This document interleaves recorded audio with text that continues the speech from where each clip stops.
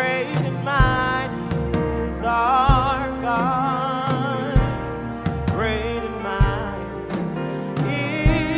is our God. Sing great and mighty. Great and mighty is our God. You are great and mighty. Is our God.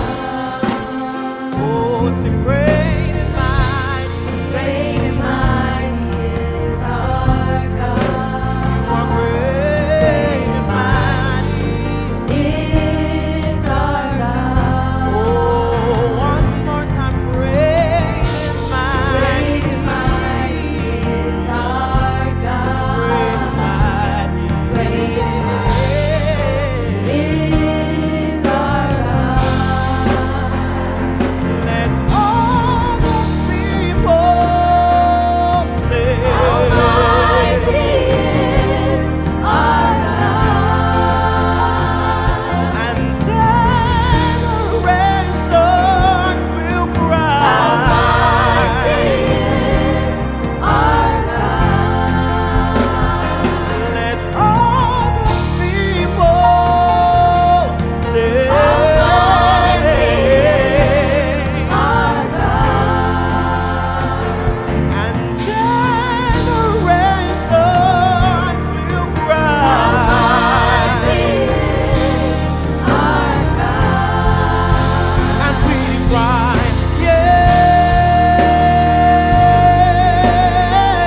yes, mighty is our God, mighty is our God, and we cry, mighty Is our God. mighty, Is our God. and we cry, yes, mighty, Is our God. mighty, Is our God. mighty, Is our God. mighty, Is our God. mighty, Is our God. mighty.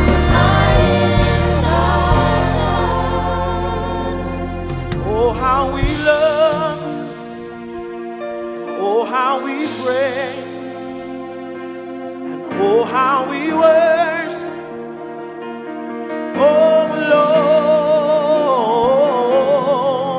Lord, our hearts cry, be magnified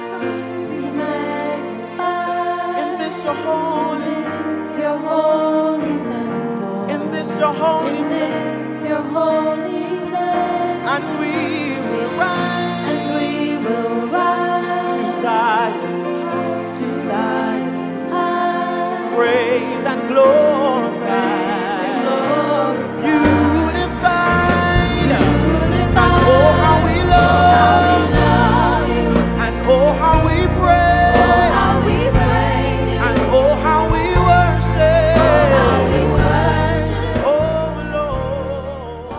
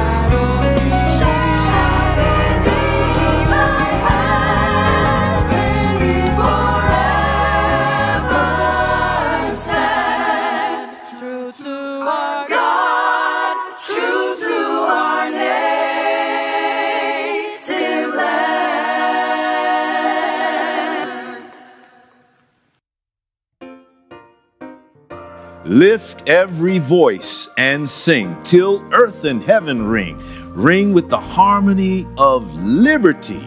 Hallelujah. Praise God. Our hearts are warmed up as we begin to celebrate Black History Month.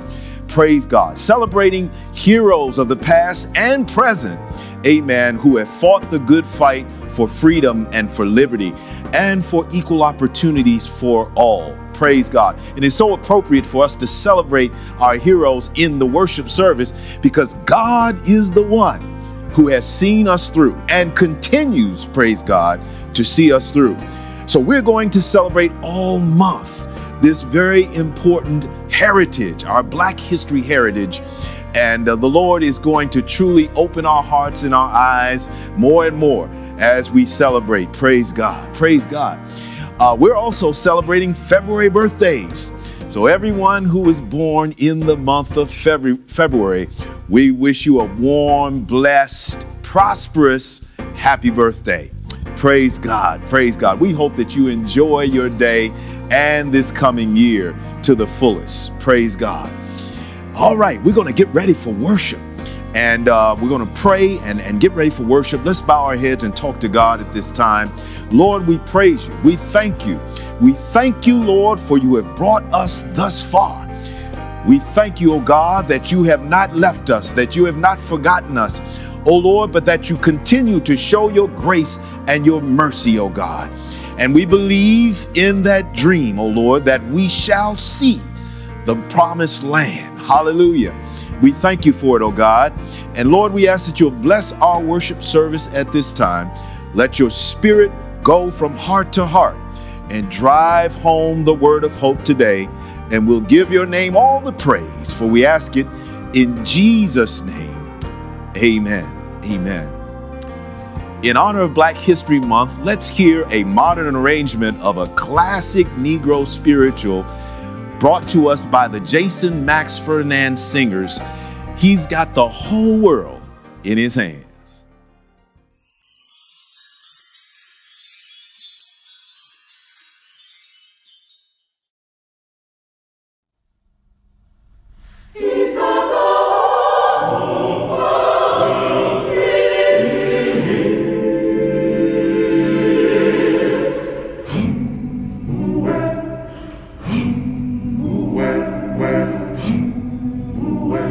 Oh, well.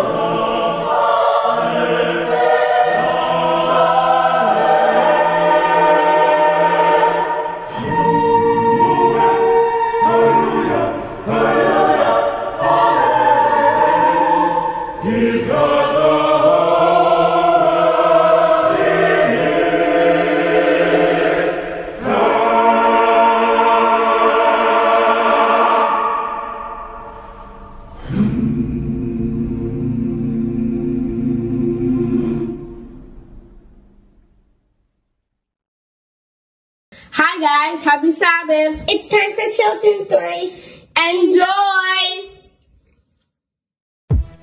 It's time for learning with fun facts about Dr. Martin Luther King Jr. for kids. Dr. Martin Luther King Jr. was an American Baptist minister, activist, humanitarian, and also known for being the leader of the African American Civil Rights Movement. Dr. Martin Luther King was born in Atlanta, Georgia on January 15th in 1929. Now, the world knows him today as Dr. Martin Luther King Jr., but his name wasn't always Martin. He was actually born and given the name Michael by his father. But that all changed during a trip to Germany, where the theologian Martin Luther impressed Dr. Martin Luther King's father so much that he changed his name and his son's name too. Now, when it came to education, Dr. Martin Luther King Jr. was very smart. That's right, when he was a kid, he literally skipped 2 grades, the 9th and the 11th, to enter Morehouse College at the young age of 15 in 1944. Later on, Dr. King entered Boston University. There, he completed his schoolwork in 1953, earning a doctorate in systematic theology 2 years later. Also, while he was there, he met his love, Coretta Scott. That's right, Coretta Scott was a young singer from Alabama who was studying at the New England Conservatory of Music. They later got married in 1953. Not long thereafter, he got involved in the civil rights movement, taking part in the Montgomery bus boycott after Rosa Parks had been arrested for not going to the back of the bus after the bus driver told her she couldn't sit at the front.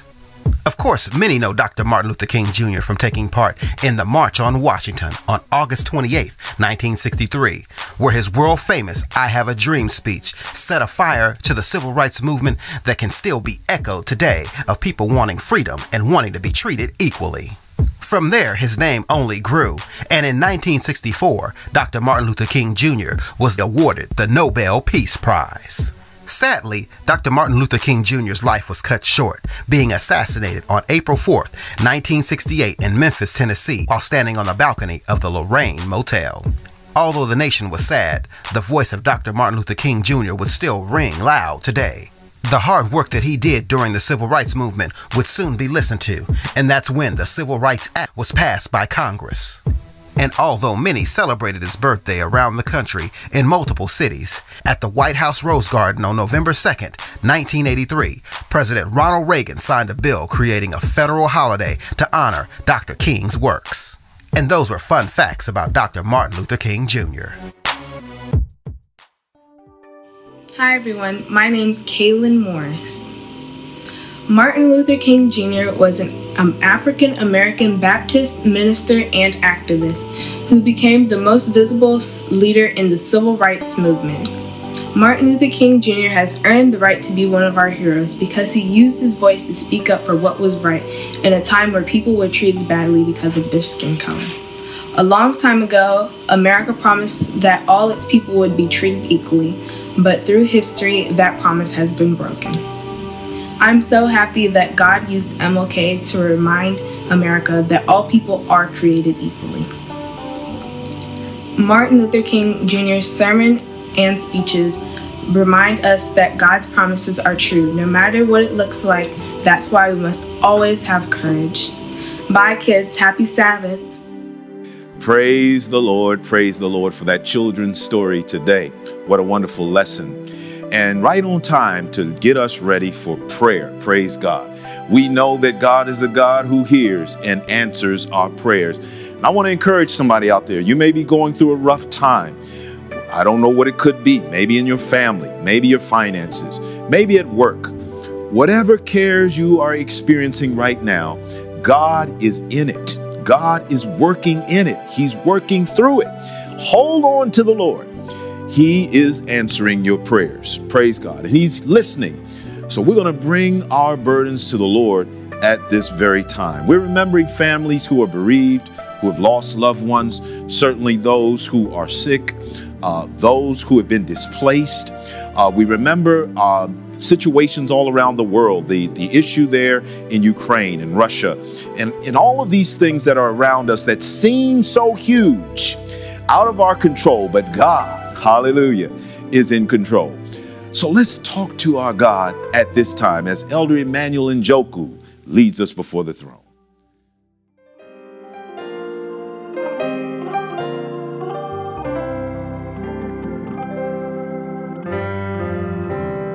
What a friend we have in Jesus. All our sins and griefs to bear. What a privilege it is to carry everything to God in prayer.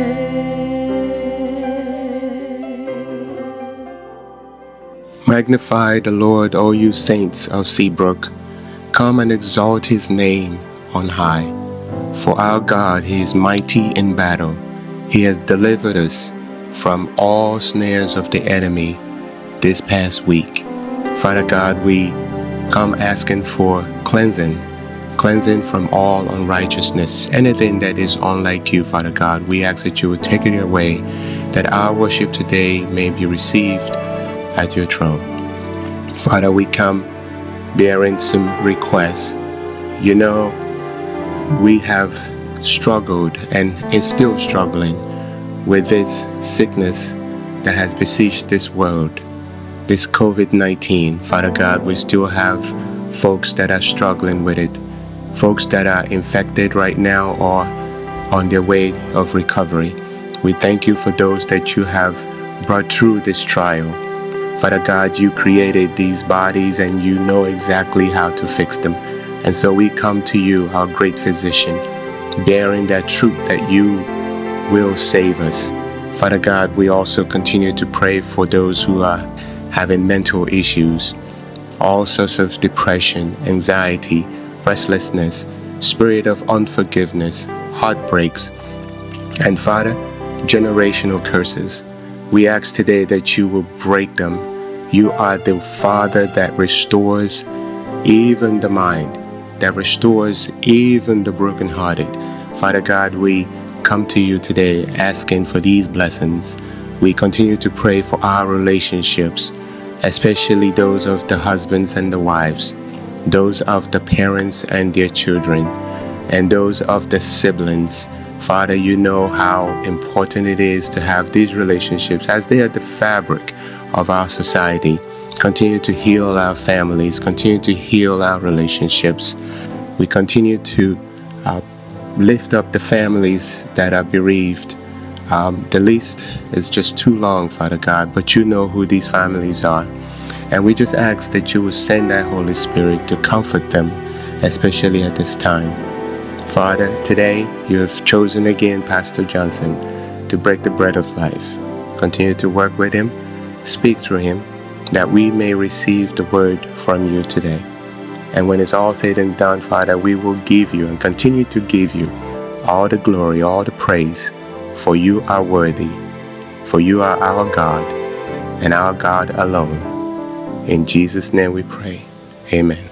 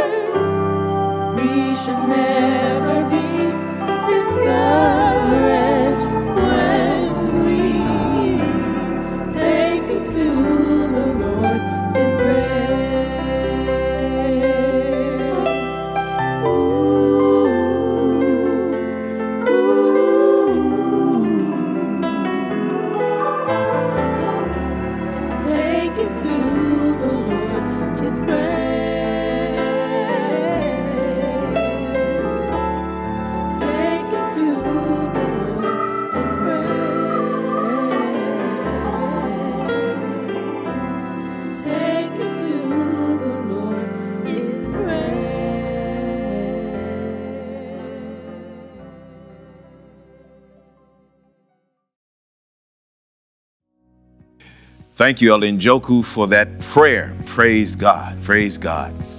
I want to talk to you about our growth groups. And I want you to really hear me now. Growth groups are not just another program that you check out and maybe it does you some good. We found growth groups to be life-changing. And what are growth groups? Growth groups are groups of 15 to 20 people who gather together weekly for 60 to 90 minutes each week for fellowship and discussion of the Word together on various topics. And we have seen, and we've heard testimony after testimony of people whose lives have literally changed for the better as a result of being a part of a growth group. People who have changed their whole approach to finances and are saving more. People who have made changes in their work life so that they could spend more time with their families. People whose marriages have turned around because they've been a part of a couples growth group. We've seen so many life changes in growth groups. And I want you to have the opportunity coming up very soon to be a part of one of these life-changing growth groups. You can go to our website, click on growth groups, and you'll be taken to a catalog where you will see a variety of groups. There's got to be a group in there that you're interested in. Many of them are virtual. There are a few of them that are in person. We encourage you right now, even this very moment, to click on the website, visit our catalog, and choose a growth group with a topic that interests you or a time and day that you can truly attend. And you will not be sorry. You will not be sorry that you have attended a growth group. I guarantee you, you're going to experience a blessing when you join a growth group today. Our growth groups are filling up, so we don't want you to delay. We want you to join a growth group at this very moment. So take a moment, even as I'm talking. It's all right, it's not rude. I want you to do that even while I'm talking right now. Click on the website, go to growth groups, look at the catalog, and choose your group. You'll be signed up today and ready to experience life-changing blessings in a growth group. We're going to now have our scripture reading by Melody Bell. Happy Sabbath! Today, our scripture reading comes from Hebrews 6, 9 to 12, the New King James Version. And it reads, "But beloved, we are confident of better things concerning you. Yes, things that accompany salvation, though we speak in this manner. For God is not unjust to forget your work and labor of love, which you have shown toward his name, in that you have ministered to the saints, and do minister.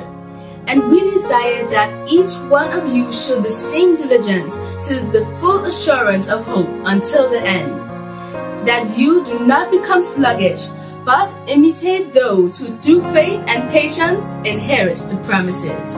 God bless you. Good morning and happy Sabbath. Our music this morning is provided to us by John Stoddard. Many of you may know John as a successful recording artist, musician, producer, and songwriter, but you may not know that John is a former Seabrook musician. That's right, John played here at Seabrook for several years when Pastor Phipps was the pastor. And John was more than willing to provide us with this selection this morning that ties in perfectly with the message that Pastor Johnson is going to bring. So listen and be blessed. This song I'd like to share with you is an old song. It's probably going to be familiar to many of you. And I decided to share it, my own interpretation of it, because there's something about going back and grabbing things that are old and proven. You know, we live in times that feel really unstable and uncertain. And it's just nice to go back and reconnect with those songs that reaffirm God's sovereign power, the fact that none of what's happening in our lives and in our world is catching God by surprise, and that no matter how it seems, God has the world And even perhaps more importantly, he has us in the palm of his hand. So I hope the words of this song bless you. It's Come Thou Fount.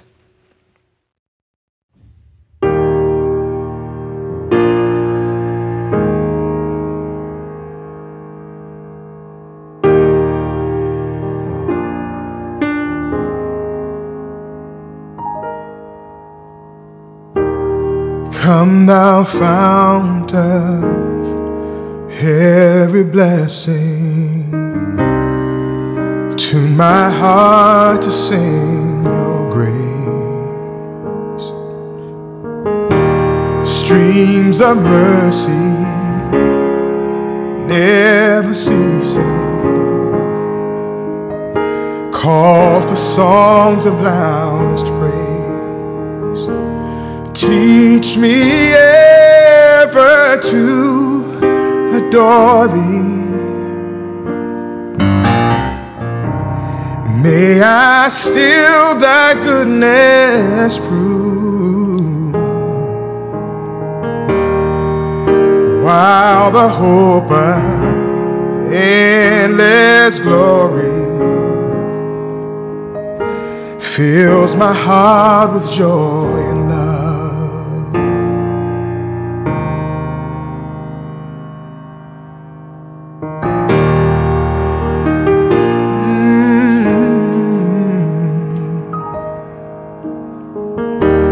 Here I raise my Ebenezer, hither by your help I've come, and I hope by thy good pleasure safely to arrive at home. Jesus sought me when a stranger, wandering from the fold of God. He to rescue me from danger interposed his precious blood.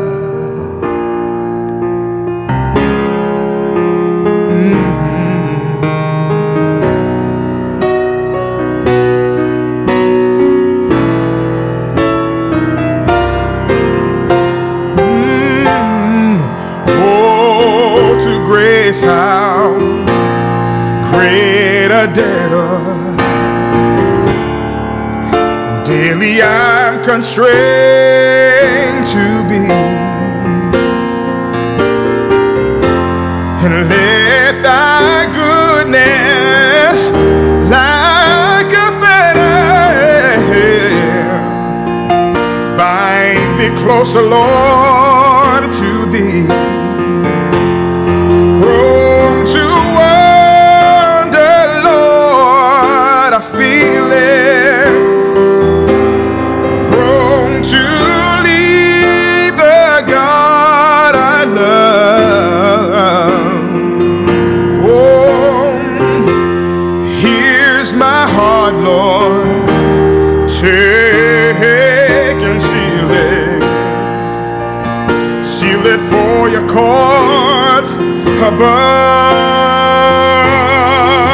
Prone to wander, Lord, I feel it. Prone to leave the God I love. Oh,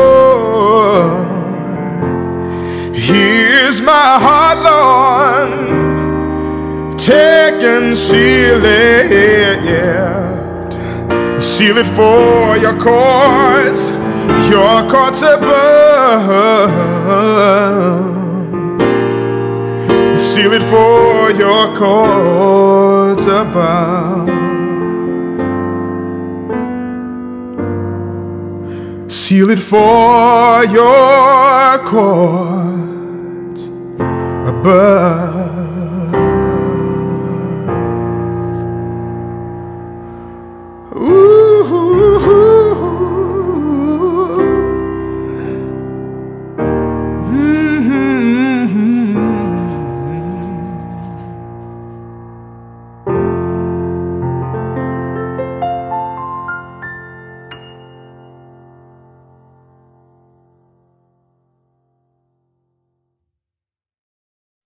Praise the Lord for that blessed selection by John Stoddard. Thank you, John. You warmed our hearts and got us ready for the word today. Praise God. And for the word, we're going to Hebrews chapter 6. I praise God for that blessed message that was preached last week by Pastor Natalie Roberts. And now we're in chapter 6, Hebrews chapter 6. So if you'll go there in your Bibles, Hebrews chapter 6, and we're going to read verses 9 through 12. Hebrews chapter 6, verses 9 through 12. Let's pause and say a word of prayer. God, we thank you and praise you. Thank you for your word, oh God. And now, Lord, bless our minds with understanding and our hearts to receive, that we might be changed. In Christ's name, amen. Amen. Amen. Verse 9. But beloved, we are confident of better things concerning you. Yes, things that accompany salvation, though we speak in this manner. For God is not unjust to forget your works and labor of love, which you have shown toward his name, in that you have ministered to the saints and do minister. And we desire that each one of you show the same diligence to the full assurance of hope until the end, that you do not become sluggish, but imitate those who through faith and patience inherit the promises. The 6th chapter of Hebrews speaks a lot about promises. The word promise or promises is mentioned 4 times throughout the chapter. The word swear is used 3 times, and the word oath twice, all in a relatively short 12 verses of this chapter. Clearly, the author wants to communicate something very strongly about promises. In fact, the people of God are referred to as heirs of the promise in this chapter. And that is because the aim of the author in chapter 6 is to keep the people of God believing in a promise that was made 4,000 years before their time. And that is really one of the main problems with promises. One of the most aggravating things about promises is that if they are fulfilled, they are usually not fulfilled right away. I know someone can bear witness to that today. Let me say it again. One of the big problems with promises is that they normally are not fulfilled immediately, which means that often we have to wait for promises to be fulfilled. Are you following today? You see, a promise is a declaration that someone will do something, future tense. And no matter how strong that declaration is, promises are really just statements of intent. When a person says, I promise, they're really saying, I have every intention to pay you back, or I have every intention of getting help so that I'm not abusive towards you, or I have every intention of following through. I have every intention of paying my bill. I have every intention of resolving the thing you paid me to fix. So promises, no matter how vehement we are in making our promises, really are only statements of intent. The big problem with promises is that if, and that's a capital if they are fulfilled, they are normally not fulfilled right away. And so we find ourselves having to wait. We find ourselves, when we're promised something, we find ourselves having to wait for that promise to materialize. And it's even more problematic when we're waiting in suffering. When we're waiting in pain for a promised relief or resolution to our suffering, that's when it becomes more critical. You're in the emergency room and the emergency attendant promises you that you will be seen. But in the meantime, you're sitting in discomfort and pain, waiting for that promise to be fulfilled. Somebody knows what I'm talking about out there. And that's where the Hebrews found themselves. Here in chapter 6, verse 18 says that they have fled for refuge. You go to chapter 10 and it describes them as having endured a great struggle with suffering. They were reproached and made spectacles. This is the audience that the author of Hebrews is writing to. They endured a great struggle with suffering. They were reproached and made spectacles. And yet they were promised that Christ would come and save and rescue them. But in the midst of their trials, in the midst of their persecution, it seems like that promise is at best distant or at worst empty. They've been promised that they have an inheritance, that they're going to inherit a kingdom. They're going to inherit a home in glory, in paradise. But instead, their homes here are being confiscated. Their property is being taken by the state. The problem with promises is that they usually are not fulfilled instantly, if they are fulfilled at all. Someone out there has experienced the problem of promises. Some of us are still waiting on a friend or a neighbor or a family member or a business or a country to fulfill its promises. Somebody out there was promised you in your time of trial, in your time of need, a friend or a neighbor said, oh, I know people I can call. Oh, I have expertise in this. I'm going to help you out. And you're still waiting for that person to call you back or return your text. The problem with promises, if they are fulfilled, normally they take a while. Some of us have been promised, there's somebody out there, you were promised years ago that somebody was going to love you and cherish you in sickness and in health, in prosperity and adversity, till death do you part. And you still, 20 years later, waiting for this love and this cherishing to show up in your relationship. The problem with promises is that if they are fulfilled, they take a while sometimes. I read somewhere about a promise that was made way back in 1870 called the 15th Amendment to the Constitution of the United States. The right of citizens of the United States to vote shall not be denied or abridged by the United States or by any state on account of race, color, or previous condition of servitude. And 95 years later, people of color had to fight, get their teeth knocked out, heads bashed in, dogs biting them, hoses turned on them, locked up in prison, fighting for the country to honor its promise made 95 years ago. And here we are in 2022, 150 years after the promise was originally made, and we're still fighting for equal opportunity voting for all. The problem with promises is that if they are fulfilled at all, they normally are not fulfilled right away. And let me tell you a bigger problem.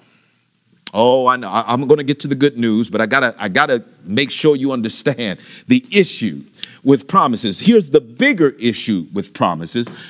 Promises are only as good as the one making them. Hello, y'all. Somebody knows what I'm talking about. Let me say it again. The biggest issue with promises is the capability or the credibility of the one making the promise. You see, the reason that promises fail, the reason that promises can't truly sometimes be reliable is because the person making the promise is not reliable. And let me just lay out here right here, right now. Jesus said in Matthew 5, if you belong in the category of a human being, you all lousy in promise keeping. Jesus said, look, if you're a human being walking on this earth, don't even make promises. Let your yes be yes and your no be no, because you're all limited in your capability to keep promises. That's what Jesus said. That's what Jesus said. Case in point, I can promise you tomorrow I'm going to pay you with the fullest intention. Could have the money right there in my house. I could promise you I'm going to pay you tomorrow, but I could die today. Hello, somebody. And that's the plight that we're in as human beings. Truly, we are limited in our capability to be promise keepers by the very fact of life, by the very fact that I can promise you in the next hour I'm going to fulfill a promise, and I can't even guarantee my next breath. So how can I guarantee you? We are naturally limited in our capacity to keep promises. Are you with me today? That is why when people make promises, when institutions, when businesses, and when governments make promises, don't hold your breath. Hello, somebody out there. Don't hold your breath. Because we are all, as human beings, limited in our capacity to keep promises. Some of us have seen that time and time and time again. Some of us have been hurt and scarred by broken promises. Some of us, our lives have taken a different turn because of promises that weren't honored. Some of us as children have grown up with bruises and with hurt in our heart because of promises that did not come through or that were not filled. The problem with promises is that if they are fulfilled, they normally take a while, and it depends on the capability and credibility of the one making the promise. Oh, but I know one. There is one. Hello, somebody out there. There is one. See, I like to get to the good news. I wish I could just breeze right on through the bad news and just get right to the good news. But the good news, hallelujah, is that there is one who is both capable and credible enough to make and keep promises. Does anybody know who I'm talking about out there today? Let me just say it again. There is one, not two, one. Hallelujah. Who is capable and qualified and credible enough to make and keep promises. Can I read about him in chapter 6? And I'm going to go to verse 13. Look at it. Verse 13, and we'll look through 17. Now listen, pay attention to the word now. You got to follow it and let it sink in. For when God, when who? When God, not when the president, not when Congress, not when a politician, not when the church, but when God, hallelujah, made a promise to Abraham, since he had no one greater by whom to swear, he swore by himself. Did y'all hear that today? Verse 14 saying, surely I will bless you and multiply you. And thus Abraham, having patiently waited, obtained the promise. Hallelujah. For people swear by something greater than themselves, and in all their disputes, an oath is final for confirmation. So when God, verse 17, so when God desired to show more convincingly to the heirs of the promise the unchangeable character of his purpose, he guaranteed it with an oath. Hello, y'all. Let me try to translate this or break this down to you. See, when a person, you know this, you've heard people do this, when a person wants to really convince you that their word is bond, that their promise is true, you'll hear people say things like, I swear on my mother's grave or my grandmother's grave, or I swear on the very lives of my children, or I swear on everything I own. I put it on everything that I own, because they're swearing by something that is of utmost importance, so that is greater than themselves, so they can convince you how steady and how firm their promise is. Well, when God wanted to reassure his people that his word is bond, when God wanted to make us absolutely certain that his promises are true, God looked around and said, what could I swear on? And he couldn't find nobody. Couldn't find nobody greater, nobody higher, nobody more faithful, nobody more worthy. Come on, nobody more reliable, nobody more powerful. Hello, somebody out there. So God said, I'm going to put this promise on myself. I swear on my own life. Hallelujah. God laid his own existence, his own eternal existence on the table so that you and I could be assured that we can take his promise of peace, his promise of prosperity and joy and victory and salvation to the bank.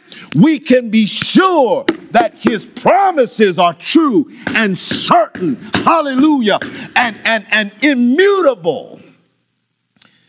God said, I swear by my own self, praise God, that the promise I'm making to you will come to pass. I don't care how long it takes. I don't care what's going on in your life. I don't care what storms you're going through, but my promise shall come to pass in your life. Somebody ought to rejoice on that today.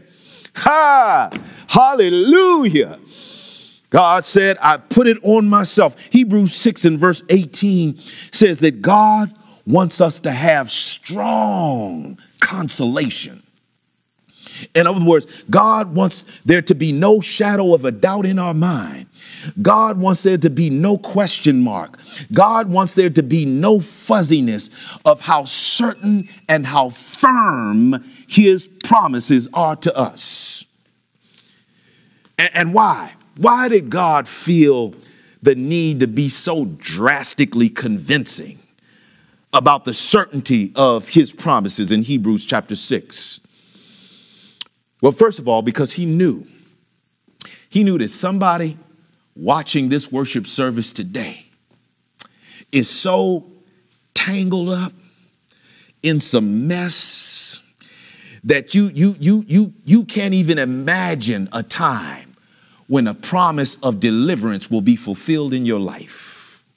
I mean, you just got so many things cornering you on every side. You don't see any way out. You just cannot see how a promise of liberty and deliverance could really materialize in your life. God wanted you to know that even in the midst of your captivity, even though you cannot see your way out, the promise of deliverance is going to occur in your life. Be encouraged today.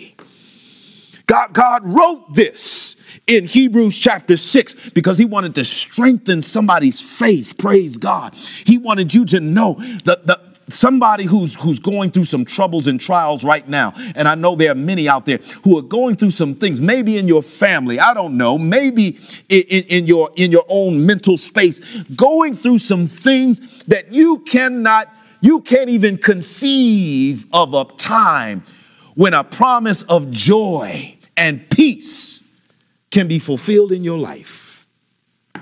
I mean, you can't even see it. All you see is the trouble around you.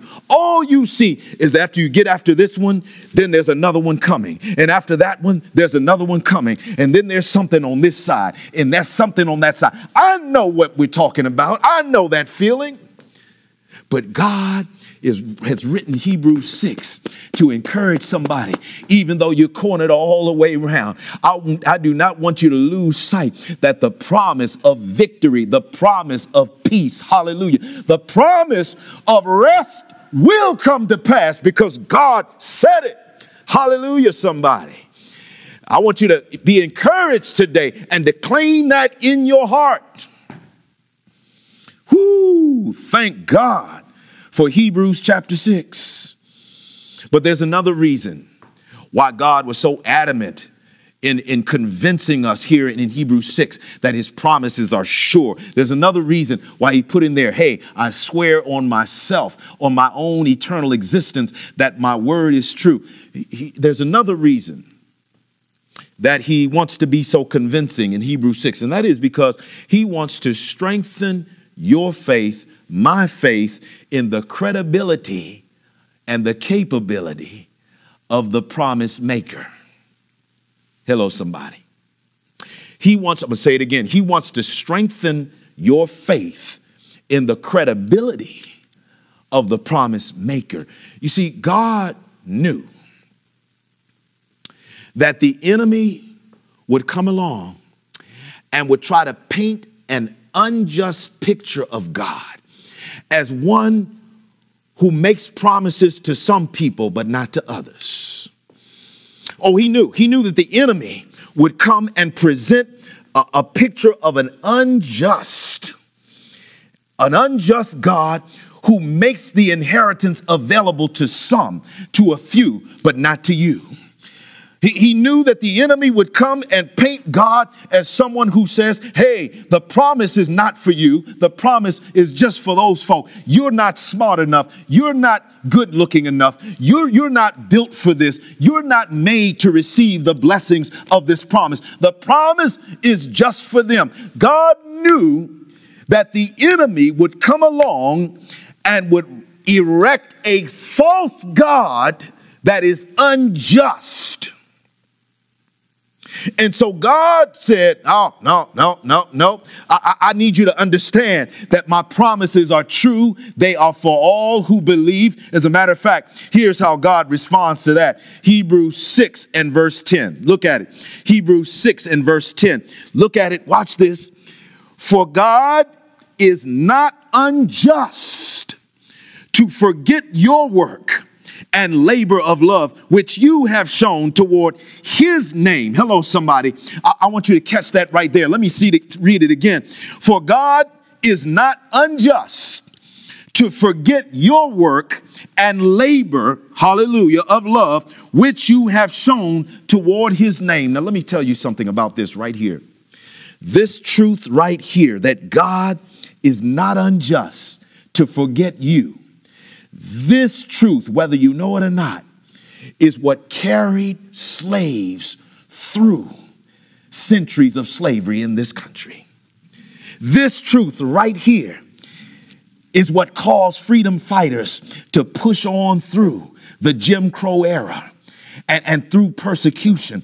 This truth that God is not unjust to forget you. Slaves had to look past the fake, unjust God that the master forced down their throat. They had to look past a God who said, you are made to be slaves. You belong in the predicament you're in. You're supposed to serve. Obey your master. Please your mistress. And you might make it to heaven, but don't think for a minute that you're going to walk with your master and your mistress. But there will be a wall and a little hole in the wall so that you can see your mistress and your master, but you will not walk with them. But the slaves, hallelujah, had faith enough to look past that false God and say, that's not God. God is not unjust to forget me and my plight down here. God is a merciful God, a compassionate God, a gracious God, a good God. That's not my God. Oh, hallelujah, somebody out there. Thank God. Freedom fighters in the civil rights era, they had to look past the unjust, phony, hateful God that was presented to them by many Christians in this country. They had to look past that false image, praise God, that image, that God that was presented to them that said, hey, God ordained the separation of the races. God cursed you, so you're supposed to be inferior. You're supposed to be segregated. You're not supposed to enjoy the rights of others. They looked past past that phony God and said, we know our God, he is not unjust to forget us. I don't care how many of these distorted little figures and images of Jesus you put up to keep us subdued and try to tell us to accept our plight. We know our God. He is not unjust, praise God, to forget us, but his promises are to all who believe, black, yellow, brown, and white, Jew and Gentile. Praise God, his promises are true and for all, hallelujah, who believe in the Lord Jesus Christ. Oh, praise God. Thank God for that truth that God is not unjust. And my friends, we made it through because we constantly look past the false gods that were papered in front of us and projected in front of us and taught in front of us that said we're supposed to be in slavery. We're supposed to be inferior. We're supposed to be separate and unequal. And we said, no, no, no, no, no. That is not God. God is a just God, no respecter of persons, a God who loves all, hallelujah, of his children. I love what Frederick Douglass said. He said, I love the pure, peaceable, and impartial Christianity of Christ. I therefore hate the corrupt, slave-holding, women-whipping, cradle-plundering, partial, and hypocritical Christianity of this land. Oh, my friends, I want to tell you, when you know your God and you have faith in the credibility of God, then you understand that his promises are sure and they are for you. Hallelujah. If you believe, praise God. I need somebody when the enemy is trying to paint an unjust picture of God in your life. Oh, look how long you've been praying. God hasn't answered your prayer. Look how long your loved one has been sick and they still sick. You've been praying for healing. Look, you lost your loved one. They passed. Didn't you pray? Didn't you stay up all night and pray? Where is God? When the enemy tries to paint your God as an unjust God, you ought to do like those old slaves and look past that false image and say, oh no, my God is not unjust to forget me. He's still righteous. He's still merciful. He's still long-suffering. He's still compassionate. He's still all-powerful. He's still gracious. He's a good God. Oh, hallelujah, somebody out there. Oh, we got to learn, praise God, to look past the false images that the world presents to us of God. I don't care if it's Christian or not. And recognize, praise God, the word of God declares who God is. God who loves justice and mercy and grace. Hallelujah. Don't let the enemy fool you with a false representation of God. He is not unjust to forget you, praise God.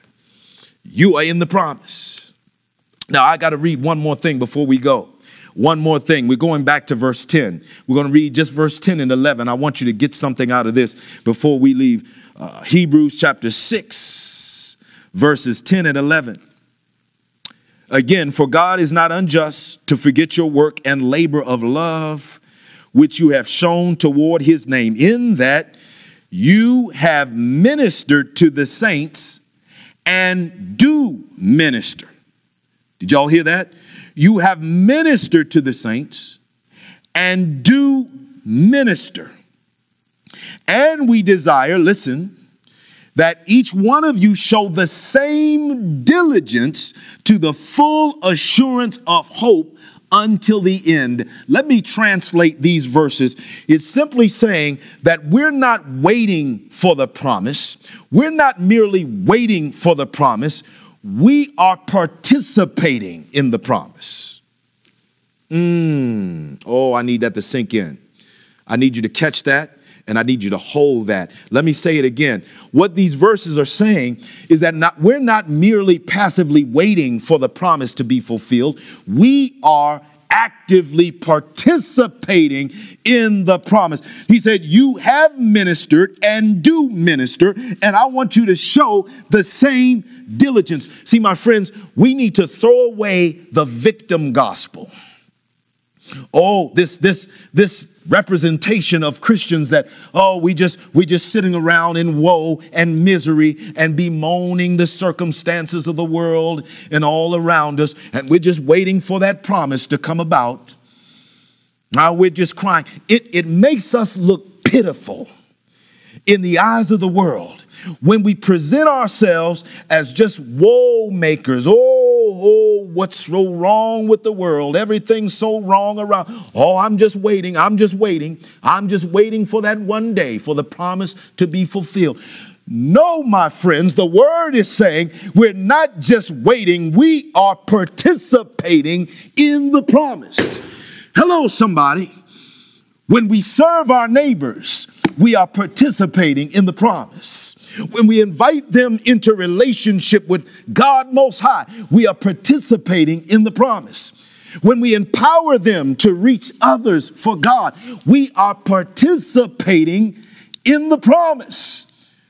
When you're in that classroom and you're not just teaching science and algebra and English, but you're encouraging students that they can achieve all that God has put in their heart to achieve, you are participating in the promise. When we're learning how to be good stewards of our finances, praise God, and not spending and throwing our money at everything that the world throws at us, praise God, but we're harnessing the power of what God has given us for good and for future generations, we are participating in the promise. Hallelujah. When we're teaching our children, praise God, and spending time with them and leaving a legacy for them and training them, praise God, to respect God, hallelujah, respect themselves and to be industrious and know how to make decisions. We are participating in the promise of God. When you use the creativity that God has placed in your mind and in your hands to build things and to build businesses and to write and to create, praise God, we are participating in the promise of God. We ain't just laying back, laying in the mud, laying in sackcloth and ashes and bemoaning all that's going on around us. Oh God, we just wait for you to come so you can take us out of this messed up life and messed up world. No, my friends, we are heirs of the promise. We are participants in the promise. We are partners with God in the promise. We are walking, hallelujah, and running in the promise. And when the world sees us, when our family members who are not in the Lord see us, when people around us see us, they should not see somebody who's walking around with their jaws hung down, but they should see somebody who is living in the promise of God, who is claiming with their footsteps, hallelujah, and their hands, hallelujah, the promises of God, who are announcing through their life that the promises of God are real, hallelujah. We are partners with God in the promise. We're walking, hallelujah, not waiting, but walking in the promise of God. Like Harriet Tubman said, hallelujah, if you hear the dogs, keep going. If you see the torches in the woods, keep going. If you hear them shouting after you, keep going. Don't ever stop. Keep going. And Hebrews chapter 6 is saying, I do not want you to be weary, but keep going. Keep walking in the promise. Keep living in the promise. Keep moving and acting and participating in the promise. Somebody today, you're tired of waiting. The promise has not been fulfilled yet in your life, and you find yourself in that sackcloth and ashes kind of mindset. Oh, woe is me, woe is the world, woe is everything around me. I don't even know if this promise is going to be fulfilled. My friends, the challenge today from the Word of God, change that mindset. It says, no, get up and keep going. Keep serving, keep teaching, keep leading. Praise God. Keep preaching, keep talking, keep sharing. Hello, somebody. Keep educating yourself. Keep going. Keep walking in the promise. And God assures us on his own eternal life that the promise will be fulfilled. I have more than a dream today. I've got a promise from God that I will see, hallelujah, the land and the freedom and the victory and the salvation that God has promised me. Does anybody want to join me as a participant in the promise of God today? Wherever you are right now, we're just going to pray a prayer, praise God. And maybe that's a decision for you. Maybe that's a decision for you because you've been on a course where you've just been laying up in self-pity or in woe or feeling like you just can't move, immobilized by whatever is going on in your life. But today you're making up your mind. I'm walking in the promises of God today. That's your desire. Let's pray on this thing. Let's pray on it. Maybe somebody, that's a decision for you to go to our website and to our next step. Click on our next step and you'll see a number of decisions there. Maybe it's baptism. Maybe that's your walking forward in the promise, or counseling, or special prayer, whatever it is. Maybe it's a decision right now you're just making in your heart, and you and God know what that is. I want to invite you now to join me in prayer. Thank you, God, that you are not unjust to forget me. You haven't left me out of the inheritance. You haven't left me out of the promise. And Lord, I can rest assured that no matter what's going on in my life, no matter how unclear the way seems, no matter how crowded the path is, your promise is certain. It will come to pass. That promise of peace, that promise of eternal joy, that promise of triumph will come to pass, and nothing can stop it. Help me to see through the false representations of an unjust God that have been held up in front of me, and see right through it and see my just God who cares about all of his children and who has an inheritance for us all. Clear the way in my mind, clear the way in my heart to receive and claim and accept, but not only that, live and walk in the promise. We love you and we thank you. In Jesus' name, amen, amen, amen. Praise the Lord, praise the Lord.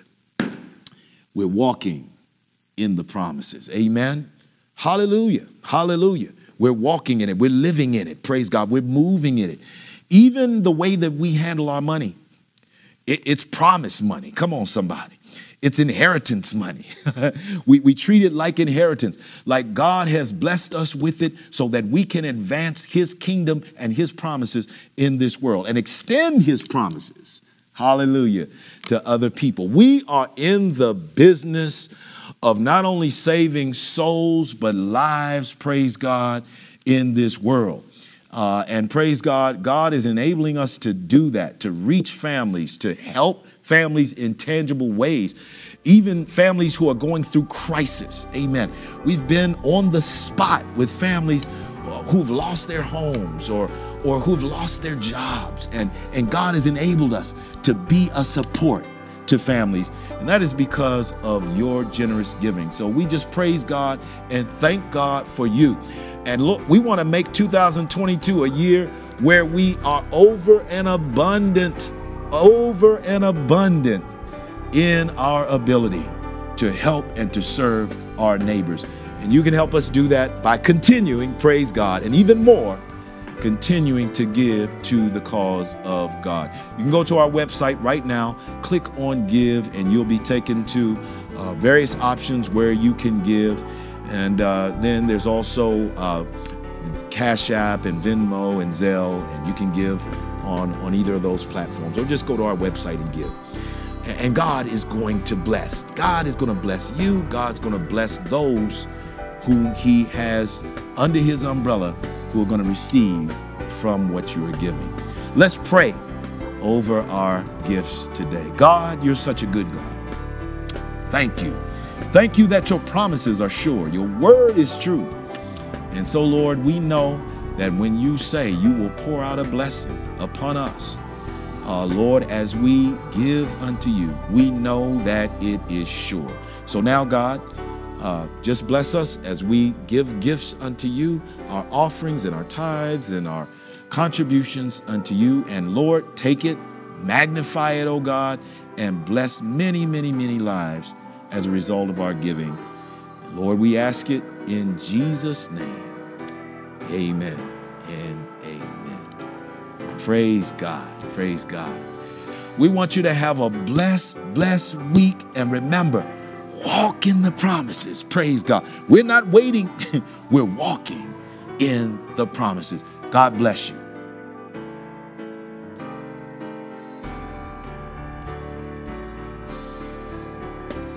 Pathfinder's friendly reminder that your supply kit pickup is taking place today from 1 to 3 o'clock p.m. at the Seabrook Church parking lot. Your club meeting will take place tomorrow at 9 o'clock a.m. on Zoom. Adventurers, please note that your club meeting tomorrow at 10 o'clock a.m. will be held in person and will resume as in-person meetings unless notified otherwise. For questions regarding Pathfinder or Adventurer meetings, please contact your team leader. Your 2021 annual giving statement is now available through our online platform, CCB. If you donated a tithe or offering to our church, online or via a giving envelope, we've already created a CCB account for you, and you can download your statement using the 6 easy steps listed on the screen. Don't worry, if you don't know your password, just click on Forgot Password and you'll be provided further guidance to access your account. For questions regarding your giving statement, please contact treasurer@seabrooksda.org. If you've been longing for fellowship or maybe need a boost to grow your faith, you definitely want to sign up for Spring 2022 Growth Group, which begins the week of February 20th. We have 20 different classes to choose from, and sessions are available throughout the week to fit your busy schedule. All classes are free and open to everyone, so make sure to invite a friend. You can find a full class catalog with course descriptions and session details on our church website. Are you ready to join the crew? If you're between the ages of 13 to 18 and are interested in joining Friday Night Live, our virtual teen discussion group, we invite you to go to our youth page on seabrooksda.org to learn more and sign up for online access details. Thanks for joining us today, and we hope to see you again. You can find our live stream every Saturday at 10 o'clock a.m. for Bible study and 11 o'clock a.m. for praise and worship. We also love connecting with you, so make sure to find us on Facebook and YouTube and browse through our website, seabrooksda.org, to find a ton of events and resources available to you and your entire family. We look forward to seeing you, but until then, from our family to yours, God bless.